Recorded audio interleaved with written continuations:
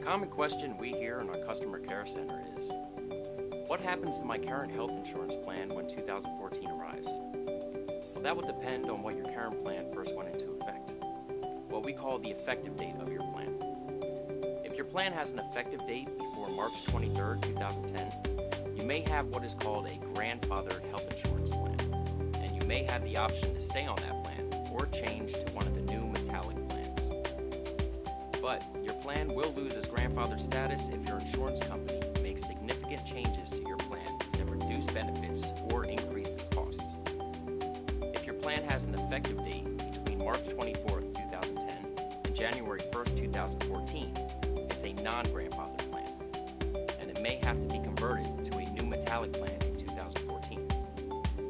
Even if your plan's renewal date is later in the year, it may need to be converted to a new metallic plan by no later than March 31st, 2014 or earlier.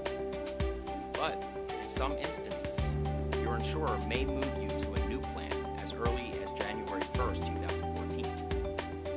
If your plan is purchased with an effective date of coverage that is after January 1st, 2014, that plan would need to have one of the new metallic benefits